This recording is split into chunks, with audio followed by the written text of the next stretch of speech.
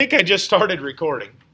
Today the goal is to talk about John Brown, the real story, to answer the questions that you went over on Friday on your worksheet. I know that's not the best thing when a teacher's gone for a block for you just to get a big long worksheet, but it actually works well because we were going to do that whether I was here or not.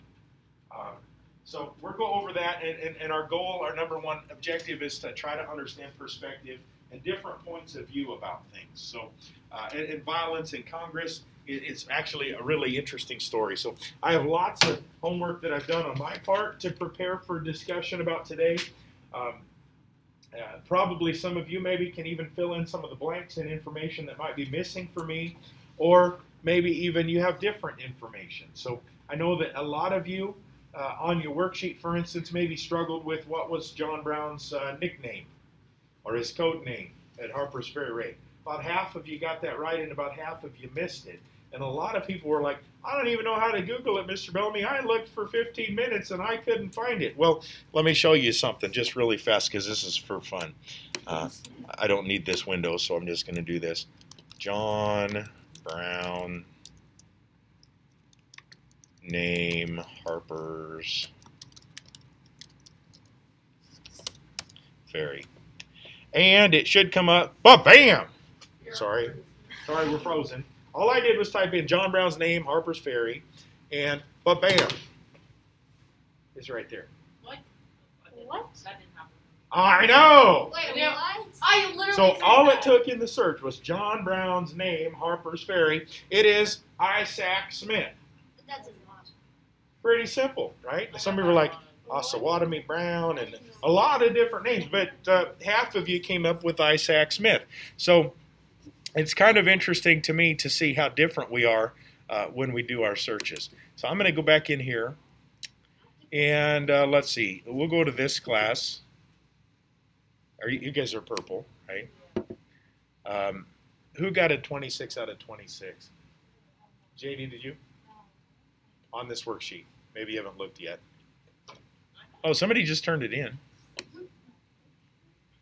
Here, I'll look, and I'll ask. Peyton, you got a 26. Can I use yours as an example? Okay. Wow. I know. It was like, how did Peyton get a 26 out of 26? I didn't put Isaac Smith as my name. Well, then you got lucky, and I missed not grading that part. Yeah. Maybe I should have picked someone smarter than Peyton to use as my name. Okay, so here's the worksheet. First of all, some of you got a thing that popped up on your screen that said one of the questions has not been answered, and you had to hit submit anyway because you knew you answered everything. I don't know why it did that for some of you and not all of you, but part of it's because this shows up as a question on the test, but it's worth 0 points. So when I put the image in, for some reason it counted that as a question. It shouldn't have. It didn't affect your grade, so don't worry about that. So, but that's the picture, and you had the image that you could have pulled up from the chapter 15 notes also. That was a little bigger and a little clearer to look at. So, each of these questions, the bullet points: what makes John Brown's approach to abolition unique, and describe John Brown's life prior to becoming an abolitionist, was worth 2 points. If you did one of the questions but not the other, you got a 2 out of 4. If you did both of them, you got a 4 out of 4. What's unique about Brown's approach to abolition? Yeah, it's a violent thing. Frederick Douglass, no violence, right? Frederick Douglass, abolition, he's in the ear of politicians. He's talking to eventually President Lincoln about, hey, we should get rid of slavery, it's horrible. Harriet Tubman, was she violent? No. Nope, she's sneaking people out of the South. This guy, well, first of all, he's not a black man or an escaped slave or a freedman. He's a white dude that thinks slavery is horrible and evil and awful and wrong. Why do you think those two questions are paired together, his approach to abolition and his life prior to?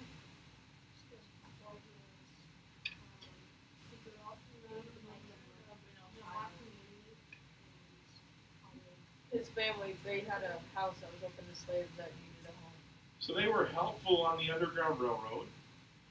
His background led him to be the man that he was. Was his father a violent abolitionist? Nope. But because he was taught the way he was taught as a young person, he became the adult that he was, with some modifications. Right? Dad wasn't the same as John Brown. The things we learn when we're little help create the people that we are when we're big. That doesn't mean if you're a horrible person now that you're going to be a horrible person later.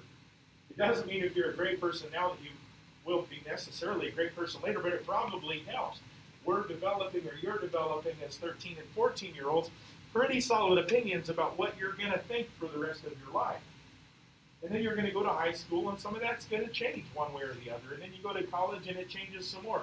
Then you get married, and it changes some more. You have children, and all of a sudden your perspective on a lot of things changes. Because no longer are you the most important thing, your children are the most important thing. So John Brown's approach to abolition and his upbringing are connected. How many of you wrote in your answer about his background something about he witnessed a black boy being beaten severely? And it stuck with him. It gave him nightmares. And he hated it. So that's part of why he was what he was, because his memories from his childhood helped him understand how horrible slavery was. This thing's making awful noises. Testing. Still doesn't work. So, the second set of questions. What is he holding in his hands? He's got in one hand a rifle or a shotgun. So he's got a gun. And in the other hand, okay, some people put a map. Some people put a book. And half, maybe a little bit more, put a Bible. How do you know it's a Bible? He's very religious, so you can make an assumption that it's probably a Bible. Who told him to do this violent abolitionist stuff? God. So those of you that put Bible might have made an assumption. There's also a clue in the image that it is a Bible that you may or may not have caught. There's a symbol on it. It's actually a letter from the Greek alphabet called the Omega. The Alpha and the Omega, the beginning and the end. That's what that stands for. So there's a lot of symbolism that comes up with that image. So he's got a gun in one hand and a Bible in the other. Do those two things seem to go together very often? Usually when we think of church and the Bible, we think of peacefulness and not violence. And usually when we think of guns, we think of, violence or hunting or just shooting for fun. But with the fierceness on John Brown's face, we're probably thinking he's not going on a deer hunt, right?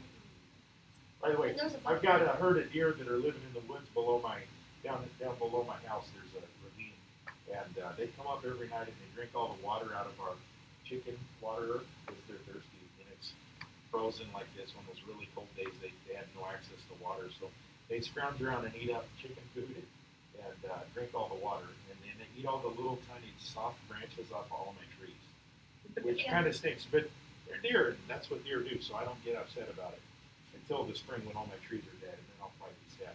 But the one of them had a baby. Just must have been yesterday or the day before, because my wife got a picture of it down in the woods, and it looked like just legs and wobble still. So yeah, a brand new baby. But anyway, that's kind of cool. So a gun and a Bible, which is kind of contradictory. What seems to be happening in the scene behind John Brown? Seems to be a war going on. What evidence says that there's a war going on? They're holding out guns against each other. Yeah, they're pointing guns at each other. What else? Flags. Two different flags. The flag on your left is American flag. And the flag, I know this picture's kind of sketchy because what's this flag here? It's not the British flag. The South's flag once the Civil War starts. Now, John Brown is actually dead before the Civil War starts. So he's not part of it. And a few people were a little bit off in putting that. But it's coming. What's the symbolism of the fire in the background? Burning people. Fire is symbolic of destruction. When we think of war, we think of violence and destruction and death and burning. How about the tornado on the other side? Destruction, or it could be place. And that might be the reason why we see the Conestoga wagons going through and the pioneers. Which direction are they headed? West. This picture has less to do with the Harper's Ferry raid, which happens in Virginia, and more to do with bleeding Kansas. So it's giving us place. The tornado, prairie fires, the Conestoga wagons, they're all giving us clues as to where this event is taking place. Anybody figure out who this guy is? Right, I should circle it on my screen with my pointer. It's kind of hard to see on here, but the guy standing right in front of the flag. Again, this is a pretty rough-looking picture. The one in the notes is a little better. I think I've seen him before. It's not on where. So which side is he on? Northern side, the United States. But what color is he? He's black. Well, he looks kind of blue in the picture, but he's a black man. Oh. That is Frederick Douglass. Standing, and he's holding a book because he's intelligent and intellectual. What is John Brown standing on right here? One of the questions. A white man's head, which means he's dead. Not only is he a white man, but what does the color of the man's uniform tell us? Does it? Maybe you don't know. It's okay to not know this answer. It wasn't a question on the worksheet because this is stuff that's coming. We got a guy here wearing blue, and he's dead, and he's on the side of the American flag. And we got a guy here wearing a gray uniform, and he's dead, and he's on the side of the Confederacy. So what's the symbolism of him standing on the head of the guy with the gray uniform? Who's okay with slavery? The guy on the ground. The guy on the ground. And so why is John Brown standing on his head? So that He hates slavery. He's against it. So he's standing on a Confederate soldier's head. What's the deal with the artist that created this picture making John Brown appear to be gigantic? he's impossible. Because it's his cause, it's his crusade. Is he gigantic? No. I'll give you some statistics in a little bit, but the simple answer is no.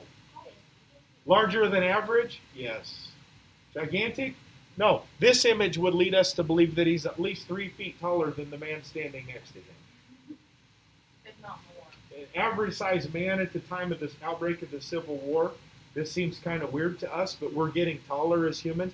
The average-sized adult male at the outbreak of the Civil War is 5 feet 6 inches tall. So that would mean if this guy is average height, that John Brown must be 8 or 9 feet tall. You believe that's true? No, that doesn't make any sense. So lots of stuff going on in this picture, and this image really requires a lot of analysis. You have to think about what's going on in the picture. And Peyton must have done at least some of that because, yeah, you did miss the question about Isaac Smith. I should go back and take points off, but I would never do that to you, Peyton. So a lot of people put Osawatomie Brown. Nope. So to retell the story of the raid, I'm going to get into that in just a little bit. So I'm not going to take time while we're going over this worksheet to do that. But what was the outcome for Brown? He's captured and executed. Now, your opinion. Simple definition of a terrorist. It looks like Peyton has up here. A person who uses unlawful violence and intimidation, especially against civilians, in pursuit of political aims. What is a civilian? A regular person. So anybody that's not a soldier. Are you and I civilians? Yes. If an army attacked us, would that be okay or cowardly? Don't attack civilians, especially in a school. We should be the safest place on the planet because even bad guys should not want to attack a building full of school children and really, really, really nice guy social studies teachers. Yes, Noemi, I'm a nice guy. Stop saying mean things about me all the time. So, a martyr, a person who is killed because of their religious beliefs. Does it have to be a religious belief, by the way? Disbeliefs in general? Okay, can anybody give me an example of someone historically that we would view as a martyr? There's lots of examples. Who? Joseph Smith could be considered a martyr. Very good. Because why did Joseph Smith die ultimately? Yeah, they didn't like his teachings because he was dedicated 100% to the teachings of his church. Jesus. So he was killed for it. Jesus is like the ultimate example of a martyr. For those of you that are at all churchy, right? Why did Jesus die? Because he was persecuted. Because he was persecuted. He gave up his life for all of us. If you don't go to church and you don't know that story, it's okay. But the story will tell us that he is the ultimate martyr. He gave his life for a cause that was bigger than himself. Got another one? Jews. Explain. No. Just because you're killed for being who you are, does that make you a martyr?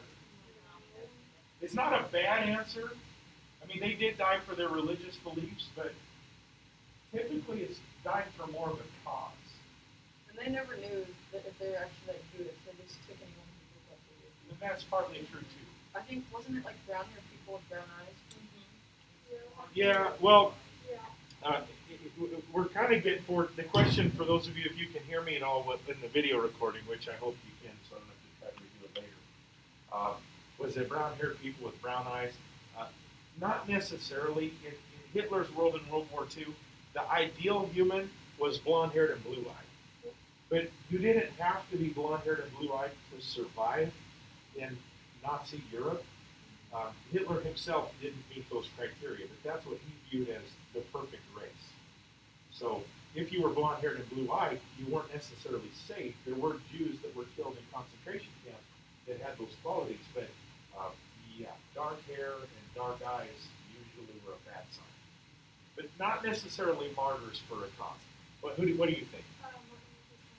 Yeah, could we all agree that Martin Luther King Jr. was a martyr? Why was he assassinated? Because he had a really big mouth and he wasn't afraid to use it. Right? When I say really big mouth, that doesn't mean a bad thing. But Martin Luther King was killed because he said what he thought and he thought what he said. And he wasn't afraid to voice his opinion. If Martin Luther King would have just been an average, ordinary pastor or minister, would he have been assassinated? Probably not. But he was willing to act out against the difficulties that he was facing. So lots of those. So the question is, John Brown a martyr or a terrorist? Peyton here says he's a terrorist because he killed a bunch of people, not saying what he did was a bad thing, but he could have done it peacefully. Well, you can't really kill people peacefully. But he could have maybe done what he wanted to do using politics, but it wasn't his style. So we got one person in the class that says he's a terrorist. How many of you, if you remember what you wrote, agreed that John Brown was a terrorist? You can't just be killing people because you disagree with them. If that were the case, we'd probably be killing each other. Because we have different opinions about things. Not necessarily slavery or civil rights or things like that, but we have different opinions, different perspectives on things. Now, some of you said he's a martyr. Explain to me how John Brown is a martyr. Someone who put that in. Bethany, you want to raise your hand? I know you do. Come on, Bethany. Come on. Somebody in here, I'm sure, when I graded this, I'm sure I didn't have 25 people put that he was a terrorist. I'm sure some of you put both, so if you put both, tell me why you were able to put both. Jackson? I mean, it said, like, I mean, he was doing the right thing. He said, like, because of his religious beliefs that he, like, wanted to, like, did it by So you said both. Jackson said he was doing the right thing, but he maybe did it the wrong way. So both. So I guess if we just labeled Joseph Smith as a martyr for dying for a cause, what if Joseph Smith, was going around killing people to convince them to become Mormon? It's all a matter of perspective. So it's not wrong if you say martyr. It's not wrong if you say terrorist. You're not wrong if you say both. It's really undefinable whether John Brown fit into those categories. If you were a slave-owning southern plantation owner, what is John Brown? This is undeniable. This is 100% accurate. If you're a slave-owning southern plantation owner, John Brown is a terrorist. If you're Harriet Beecher Stowe and you wrote the book Uncle Tom's Cabin and you're an ardent abolitionist and you hate the idea of slavery, then John Brown is a martyr. He dies for a cause. Now, I want you to think about that just for a minute. Those people that we list as martyrs in history, Jesus, Martin Luther King, Joseph Smith, and probably a whole bunch of others. Can you imagine being so passionate about something that you're willing to sacrifice your life for it? There's a lot of things that each of us care a lot about. But I don't know if there's anything that very many of us are willing to die for. I hate racism. Am I willing to die for it? I don't think so. Some of you say yes. I'll argue against it and I'll throw in what I can, but to die for something, that's a sacrifice that most of us just aren't willing to make. So any of those people really stand out. But if we're going to use perspective and define John Brown as a terrorist or a martyr, let's back up to 2001, when a group of terrorists flew a bunch of planes into the World Trade Center and into the Pentagon and into a field in Pennsylvania. Terrorists or martyrs? Well, they thought they were What? doing something right. The people They who thought were it was doing to something us. right. They thought that what they were doing was But to everyone else, they were So to you and I, they are bad. terrorists. No question about it. In their homeland, at least to some people, they would be considered martyrs. It's strange of us to think of it that way, that people that are that awful, that are horrible, you didn't witness it, but you've learned from the time you were able to learn that those men that did that are the scum of the earth. Wars were caused because of those incidents, because of the mass death of several thousand men, women, and children, almost all civilians. We fought wars and spent billions of dollars because we see them as terrorists. But at home, at least to some of their people, they're heroes. And yet to other countries, they see Americans as terrorists. So matters of perspective are super important when we talk about this kind of stuff. Because his homeland is Isn't he Is he Russian? What's Borat supposed to be? I think Okay. Russian goes to America. I'm moving on, but this isn't, we're not doing this, but it's a little bit of a presentation on John Brown at Harper's Ferry. Don't you like that background? Isn't that nice? It's kind of cool. It's like one of those tablecloth things. So here we have the same image that you've looked at, and I'm big into this image. We used to do a recreation. I've got all the stuff to do a recreation, but because of COVID-19, I can't dress you up like John Brown, which is unfortunate. I've got the beard, I've got the fake rifle, I've got the Bible. You can see the Omega, the Alpha and the Omega actually on the Bible here, so it's not super clear. So I understand why some of you put a map. A map would make sense too. Some of you just put a book. That's pretty clear. So, some facts about John Brown. He was born in 1800 to an abolitionist family, but he didn't become an ardent abolitionist until about 1835. So right now at 14 or 15 or 13, however old you are, Amy must be 15 because she's driving, so 14 because she's driving, so that's pretty scary. I've been really practicing not going on the sidewalk because of the racial. Just teasing you. You don't stop crying. Getting one. No tears in history class, for crying out loud. Anyway, so our opinions and attitudes change as we grow older. There will be things that you're passionate about when you're 35 that you're maybe not too concerned about when you're 14. There are things that you're passionate about now that when you're 35, you're not going to care about. So life changes, perspective changes. History will tell us that John Brown was some 6 feet tall and 300 pounds. The image that we saw, the artwork that we saw, would lead us to believe that might be true because he looked like a giant. Remember, the average size adult man in the Civil War is 5 foot 6 inches tall. So being 6 foot tall, would that make you a giant? Compared to everyone else. Yeah, comparatively, yes. The average size adult male today in the United States is just under 5'9", which means that Mr. Bellamy is average height for an adult male. So those of you that are bigger than me, you're already above average, and those of you that are smaller got a little catching up to do. But remember, average is you take all the numbers and you combine them together, and you divide by the population, and this, Mr. Bellamy's side, is about right where we're at. So, to do a comparison, if we bring in Mr. LeGrand and stand him next to me, that'd sort of be like John Brown versus normal. And Mr. LeGrand is a giant compared to me. If you're 6 foot tall and weigh 300 pounds, are you a Hufflepuff? What? Are you a big old fatty if you weigh 300 pounds and you're 6 feet tall? Yeah. Well, I mean, Not necessarily, but if we look at college football players, there's a lot of 300-pound college football players that don't look fat. Is that a true statement? yes. Yeah, but they're probably 6'3" or 6'4" too, and a lot of muscle. John Brown was not 300 pounds. In fact, history books, some of them will say he was 6 foot tall or 6'3". More likely, 5'9". So, was he a big man? No. Well, Compared to yeah, now. compared to normal. Someone that's 3 inches taller than me seems pretty big, because I'm average. Nobody ever says Mr. Bellamy's normal, but I'm as close to normal as we get, at least in here.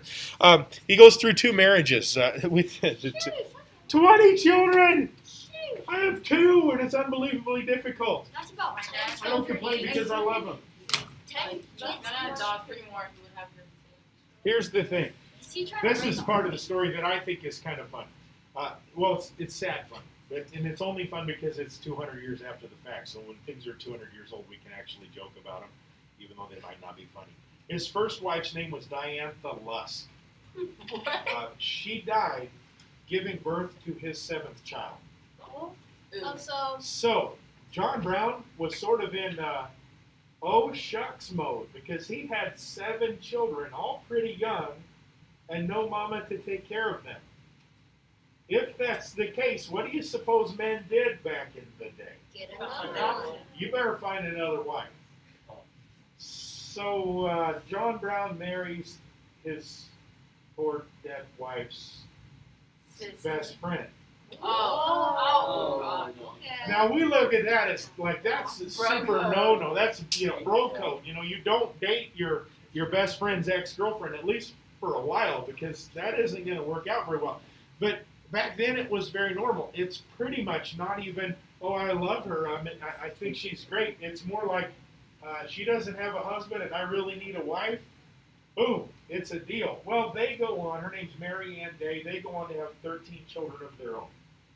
Only 6 survived to adulthood, which was very, very common at the time. Childhood mortality rates were very, very high. Is John Brown trying to raise an army or something? Yeah, wait, I think he's trying to make his own football team. So 20 kids.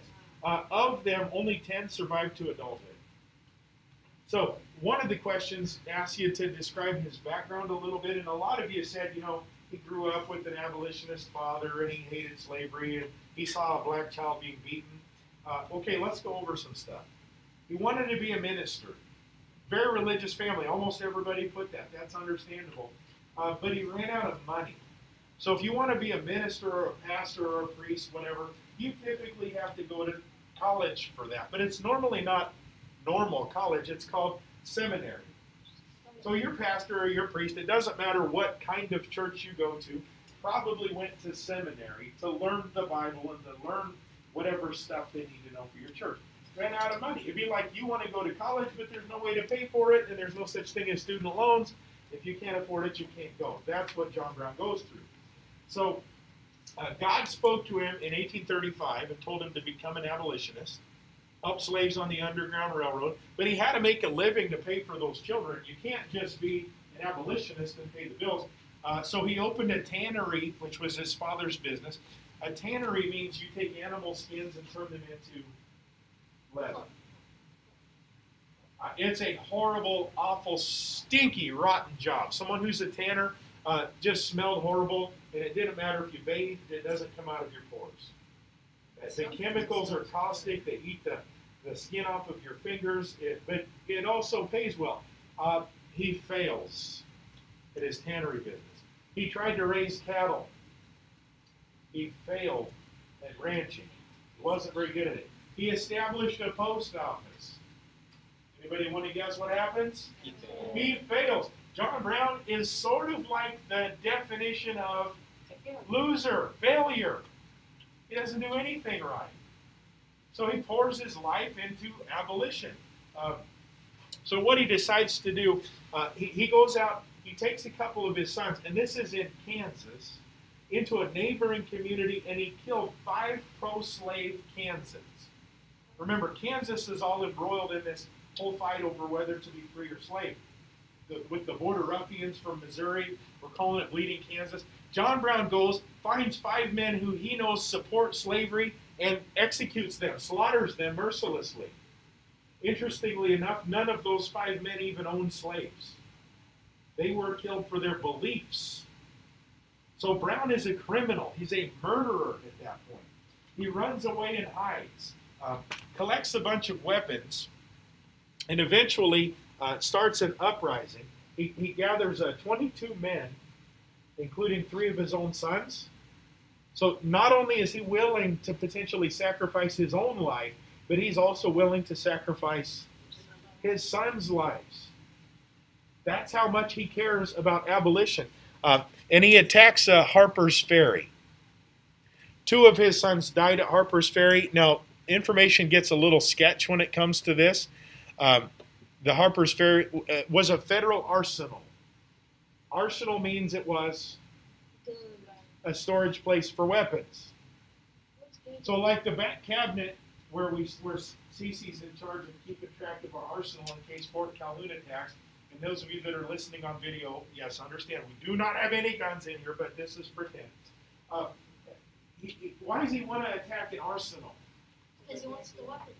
To get the weapons. Here's Brown's plan. You see what you think of this. Attack the arsenal, capture all the weapons, hold the arsenal, while news spreads throughout the countryside. As people in the countryside hear that Brown has captured an arsenal full of military rifles, he expects that slaves in the area will rise up, overthrow their masters, rush towards the arsenal. He will arm the slaves, and they will begin their own revolution to free the slaves. That didn't happen. It kind of makes sense, but word didn't spread as rapidly as he thought, and the government shows up.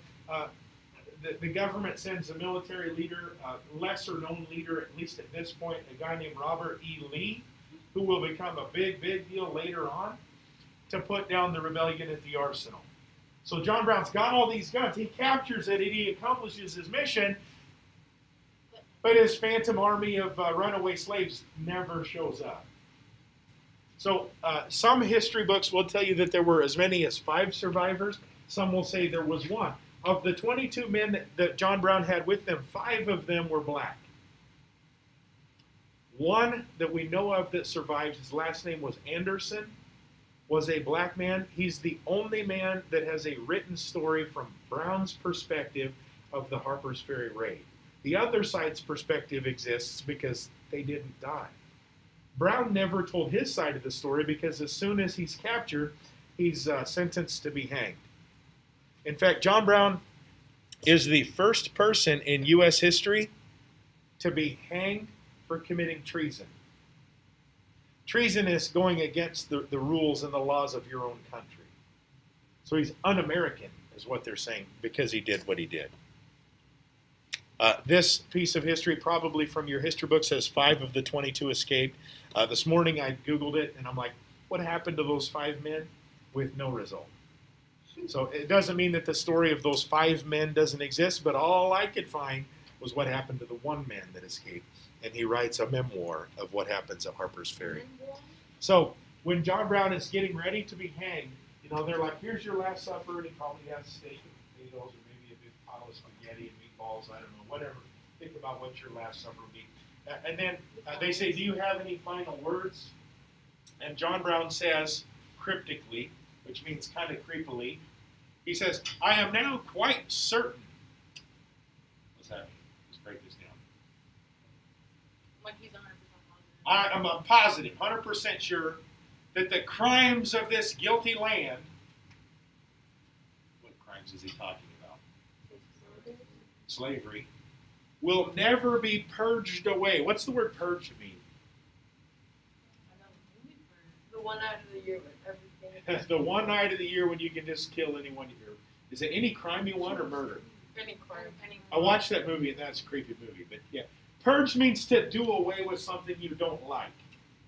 So if you have an upset tummy and you vomit, what have you just done? Purged. You got the stuff out of your gut that isn't making you feel good. Out. Okay, so will never be purged away but with blood.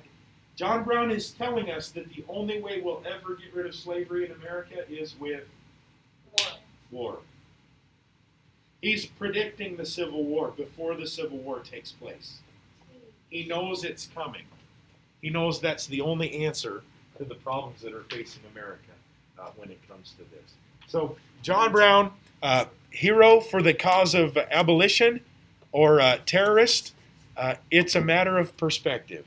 There is not a wrong answer. I'm glad that they have last words. You're glad they what? That they did stuff like you have any last words. Well, that's actually a pretty cool quote when you think about it, right? I'm now quite certain, but the crimes of this great land shall never be purged away but with blood. People back then spoke a lot more eloquently than we do. You know, when we talk, we seem to say what we want to say without any fanciness to it. We're much more simple, I guess. So, this is backtracking a little because we just talked about the story at Harper's Ferry. This takes us back to Kansas. John Brown spent most of his time in Kansas. And this is where he kills 5 pro-slave supporters. This is where he becomes a criminal by all definitions, because was it illegal in America to be pro-slave? No. Nope. In fact, this is a little controversial, but I want you to think about this just for a minute. Is it illegal in the United States today to be racist? No. What do you mean, no? That's horrible. You're right. It's not. You're right. It's not, for those of you that are listening on the video. So why is it not? Because you have the right to believe what you would Freedom of speak. speech. Now, is it illegal for me to act out against someone of a different race? Yes. Yes. Absolutely it is. But is it illegal for me to have a thought? No. Is it wrong? Absolutely it is. But the Constitution of the United States protects the good guys and the idiots. We've talked about that before. So at this point, John Brown goes from being just a guy that has a passion for something, abolition, to a criminal. He's killed people because of their opinion. Not okay. Were those 5 pro-slave supporters guilty of anything? I don't know their story. I don't know if they had acted out in favor of slavery in a manner that made them break the law, or if they were just 5 men who believed slavery was okay. Why is Kansas isn't? What? Yeah, I don't know. I've never noticed that. Right here. Big Mike says, why does Kansas have a Z? I don't know. That'd be cool. So, this is stuff we already went over, but this is a picture of John Brown. By the way, never had a beard until the last year of his life. He was clean-shaven, dude. Why do you suppose he has a beard the last year of his life? It's a disguise, right? It's kind of like none of you have ever actually seen my whole face because I'm wearing a mask all the time. I've never seen most of your faces because, yeah, I know I have, but we wear masks so often that when I see you without a mask, it's like, wow, you look funny. And you think the same thing about me. So some of us are blessed with the fact that we have to wear a mask because it probably covers up most of my ugliness. Maybe not. Maybe the bottom half of my face looks better than the top half. I don't know. But yeah, it's a disguise. Now, this is a great story. This is one of my favorite stories to tell. So in Congress, we've got some issues with the issue of slavery. Half of Congress is in favor of slavery, and half of Congress is against slavery. So they have to argue things out. And that's what they do in Congress is they discuss and argue things.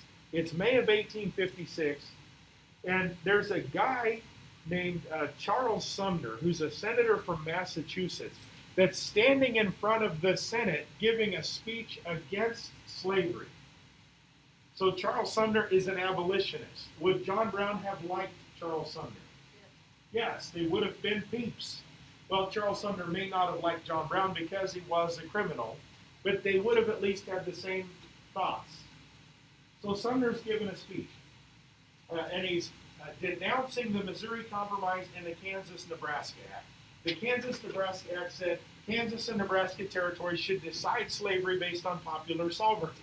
Charles Sumner is saying, this is bad, this is wrong, you're all idiots. He's calling people names. In fact, in his speech, he calls out 3 people specifically.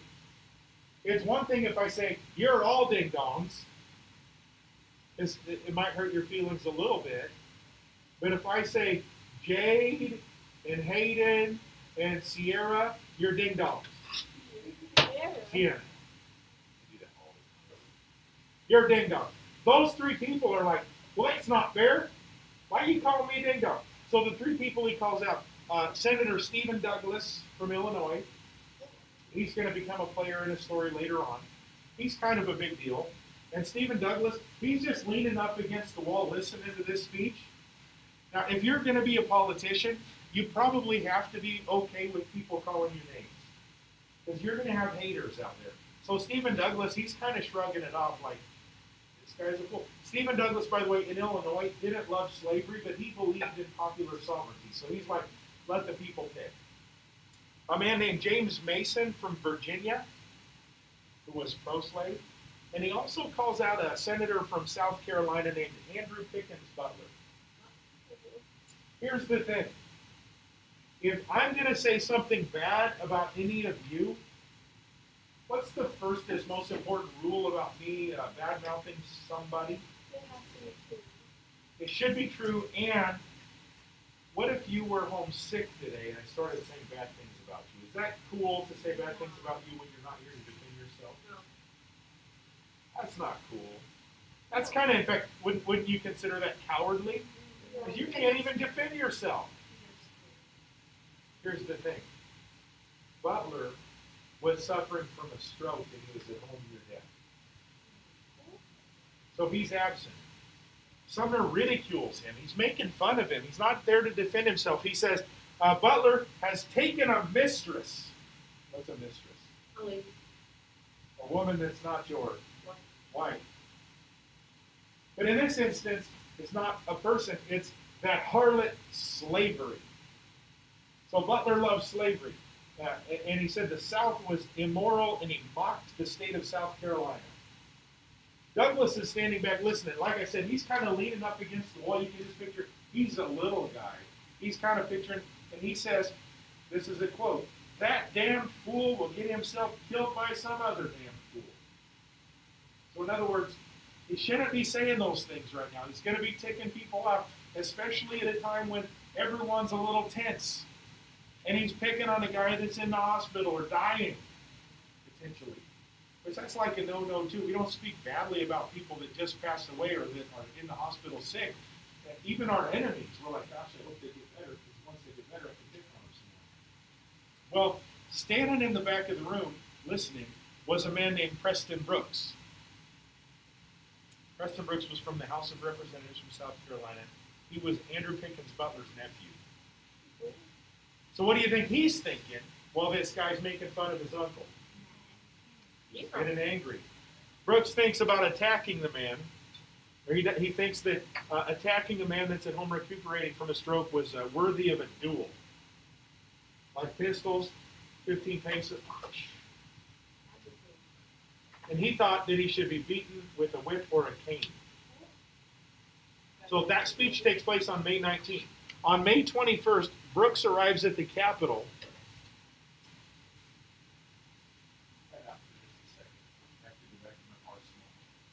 Yes. Get under the desk. Oh, yeah.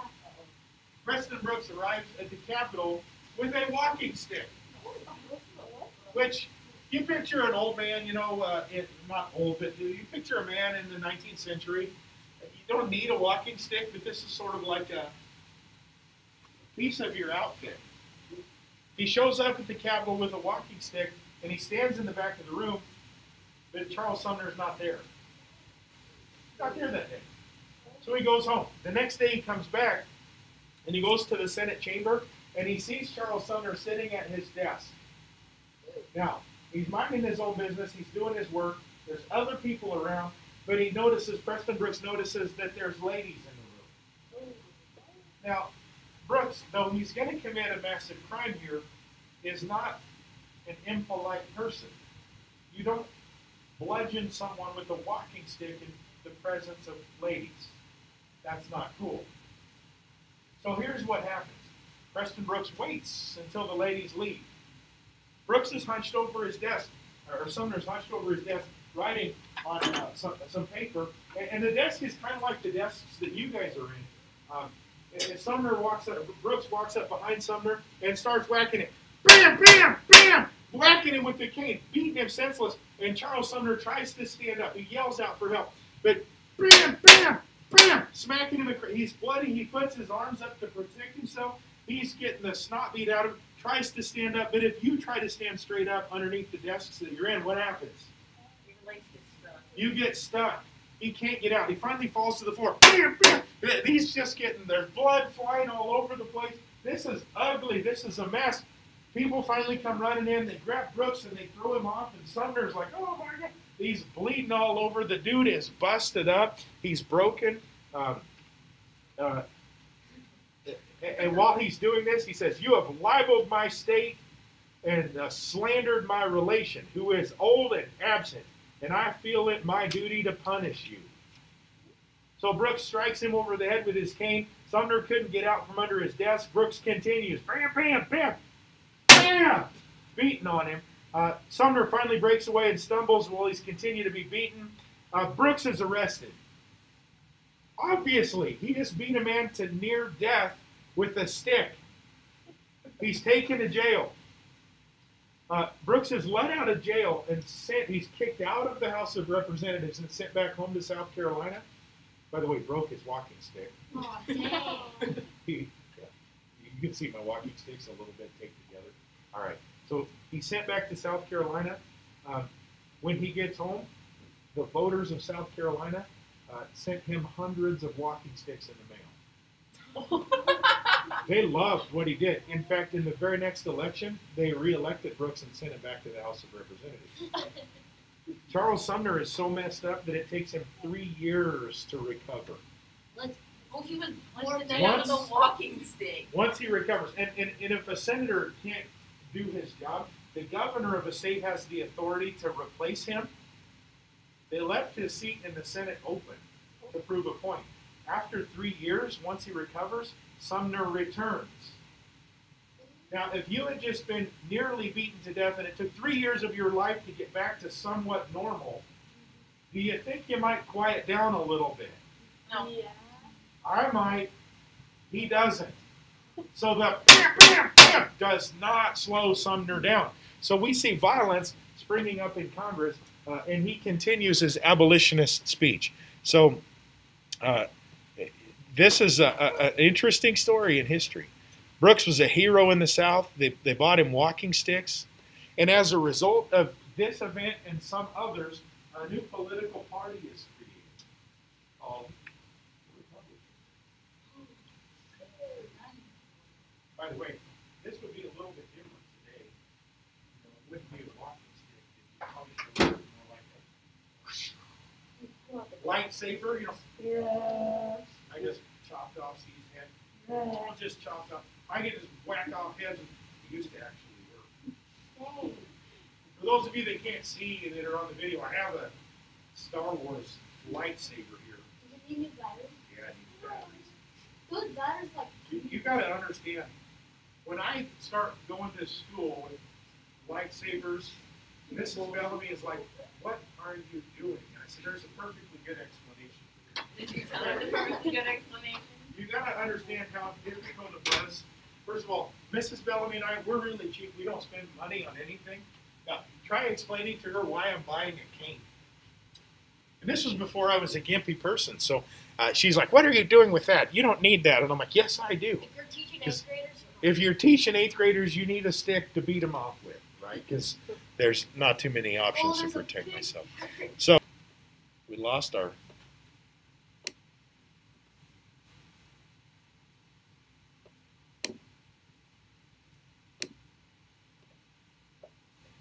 What do you got going on here? Couple TV. Anyway, let's call that good for today. It looks like we're at a good spot to stop because I can't see the screen anyway. Double check your grades. Make sure everything is done that needs to be done. And we'll pick up from here next time we have class. I would